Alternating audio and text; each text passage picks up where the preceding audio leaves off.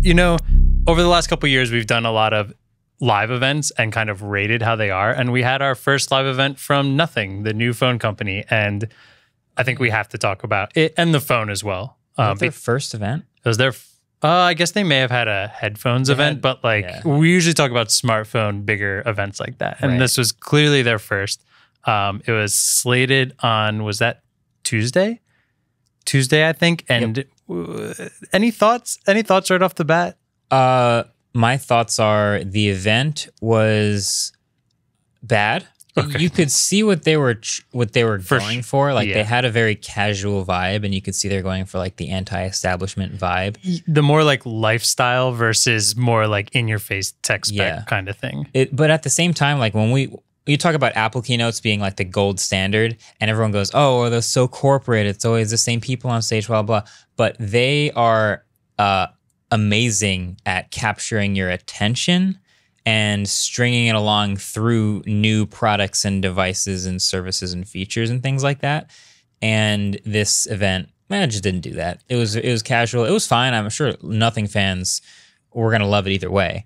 But I think we, more importantly, now also have the reviews of the actual phone. Yes. And I think that's what we want to go over. Well, the shining spot of the entire event was clearly when they showed shop.mkbhc.com on the screen. We did not know that was coming at all. That caught us by surprise. But at the same time, with how surprised we were there, I realized later that that's also when they mentioned the refresh rate of the phone that I completely missed, which to me felt like the overarching theme of this is I missed all of the specs, or they just didn't say them. I didn't feel like I left that event knowing much more about the phone. Yeah. Well, now we have it. The review's out. I guess this is a chance to catch up on everything you want to know. Literally ask me anything. I've had the phone for over a week. I've been using it daily and liking a lot of it, not liking some parts of it. I want to start at price because to me, that is how like I can form my opinion on this through the price, and it's the thing I've been dying to know the most for this. I think most people do. So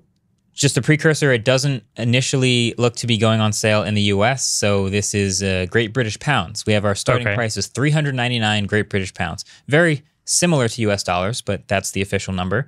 That, by the way, will only be in black, and that will be the 8 gigs of RAM, 128 gig version. Only in black? Only in black. That? Yeah, so they showed off the white one. Very confused already. Showed off the white one everywhere. You can't get that at the base price. $399 Great British Pounds, baseline Nothing phone. Okay. You can bump up to 8 gigs of RAM, 256 gigs of storage for 50 extra pounds, and for 100 extra pounds, 12 gigs of RAM and 256 gigs of storage. Okay, so we've got $399, $449, $499. So all under 500. Correct. I think that is under 500 is a great range to be in. It's still, you know, we call this mid-range. I think it's really safe to call this mid-range. I know we've argued about that. Yeah. People have argued about that a lot, but this is mid-range to budget.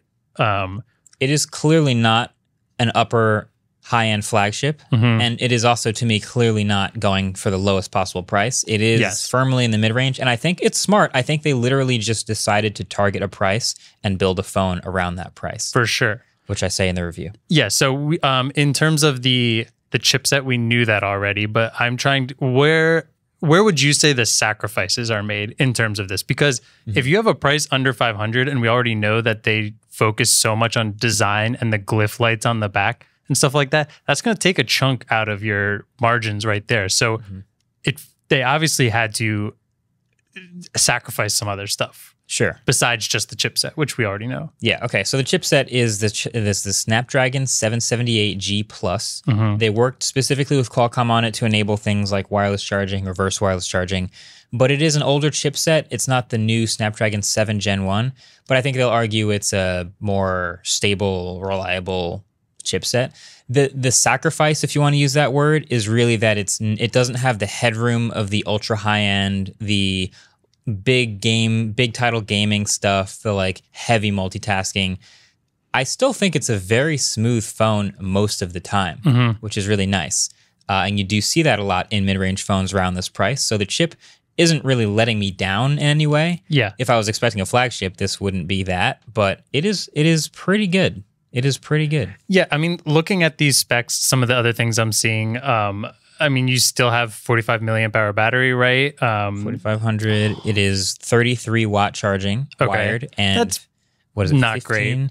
Great. It actually turns out to be fine. I know the number is low on paper, but I found myself like not like annoyed with how slow it was charging. To me, when it comes to fast charging, I would argue it's the thing I care about the least. If this has wireless charging and even slow wireless charging, I will be topped off pretty much the entire day through that by just having one wireless charger at my desk and one on my nightstand.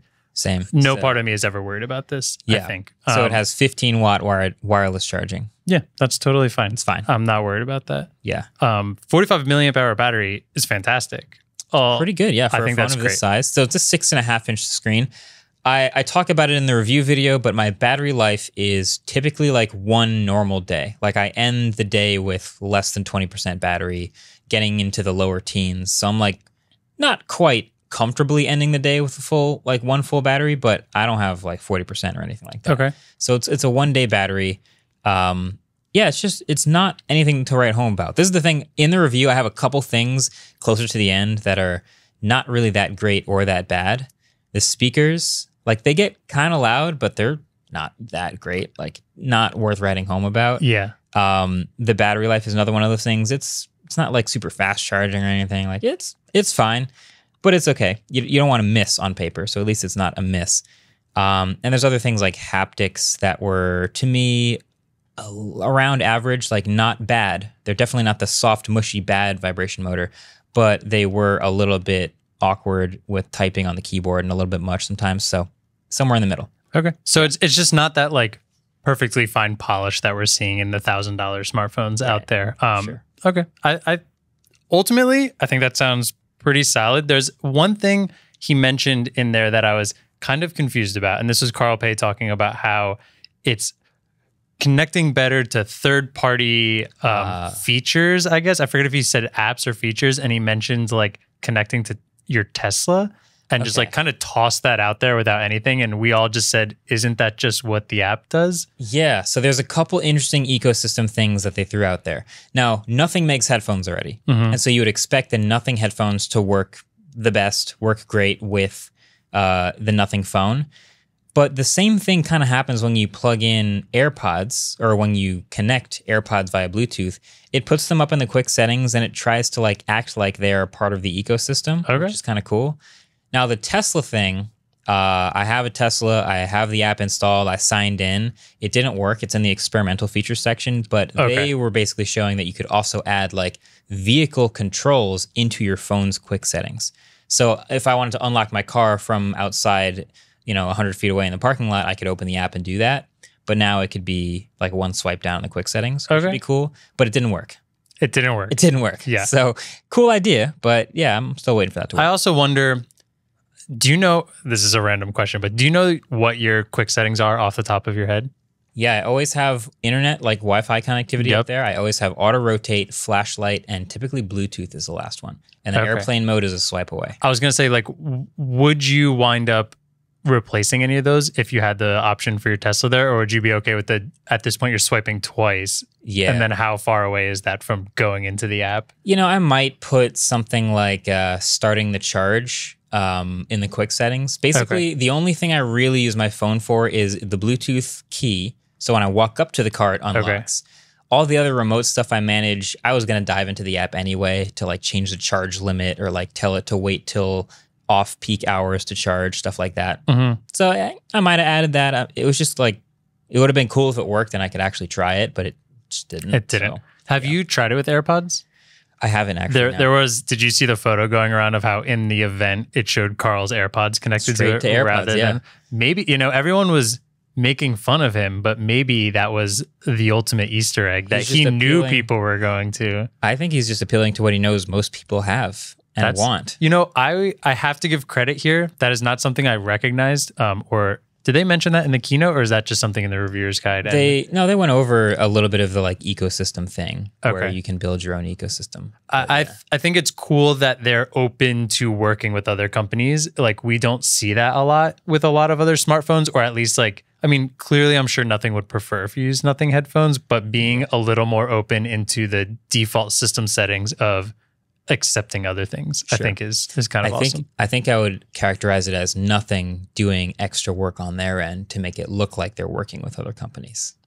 Okay. I don't think Apple is giving them any sort of special features or access. Well, yeah, but I appreciate that there's a company that recognizes there are other companies out there. True. Cool. That's true. That's right. One more thing to wrap this up. I think learning all of this specifically, and after all that, I'm pretty proud of my my assumption that this felt like the updated Beats headphones of smartphones. Do you agree with that now looking back? Yeah, okay. So here's how I ended the video. Okay. Nothing started with a pair of headphones, and our eventual conclusion about them was, all right, they sound okay. They're not particularly focused on performance, but they do have a really distinctive design. So like solid user experience, but it's focused on design. And then they came out with a phone, and it was the exact same story. Not really too focused on performance, but a pretty solid user experience and a really distinctive design. So to me, that's the story of the phone. That's kind of also the Beats story. But then when you look at the rest of like, all right, now what's nothing going to make? They can keep building their ecosystem. Is NFTs. It a tablet? Is it? I didn't go to NFTs, but I went to like, is it a smart speaker? Whatever else they decide to make, it will probably be along the same lines. Probably won't be focused on specs or performance, but it'll have a solid user experience. But it better have a distinctive, cool design, and that's what Nothing's all about. What would you, if you could pick what Nothing would do next? What would it be that mantra? I think those are the two I was most curious about, actually. Smart speaker would be kind of interesting, and I think like tablet would be cool. Tablet's hard. I think smart speaker in a like transparent design, a cool would design look speaker. So sweet. That'd be dope. Yeah. I would like to see that. I think now I want that. Considering how good the headphones looked, and headphones really typically don't look that good, I would be very curious. Maybe they make over-ear headphones or something. Who knows? Over-ear would be cool. I want the Nothing Home one. That would be sick.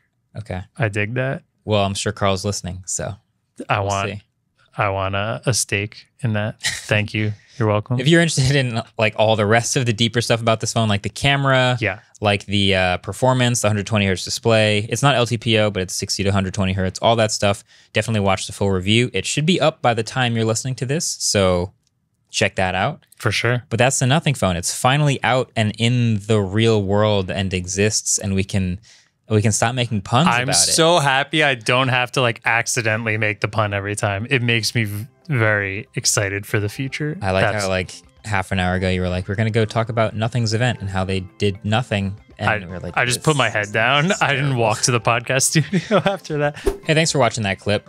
I just want to end this by giving you the thought, because I've also had the thought and I can't have it alone. JWST turns out to be the most expensive wallpaper generator in the world. The high-resolution images it's kicking out and just publishing on the NASA gallery have become the wallpaper on half the devices in my life already. It only costs a few $1 billion. That's a heck of an investment. How many $1 wallpapers will they have to sell? It was like $1 per pixel, I think. Oh my crazy goodness. number. I did not know that. That's a crazy number of pixels. That's probably also the most expensive meme generator. There's some really good ones out there. Someone edited like Gritty into one of the nebulas or whatever it is. The internet always is ready. I love that we can learn and have fun at the same time. That's what Waveform's all about. That's exactly. Make sure to subscribe if you want to see more of that. Catch you later.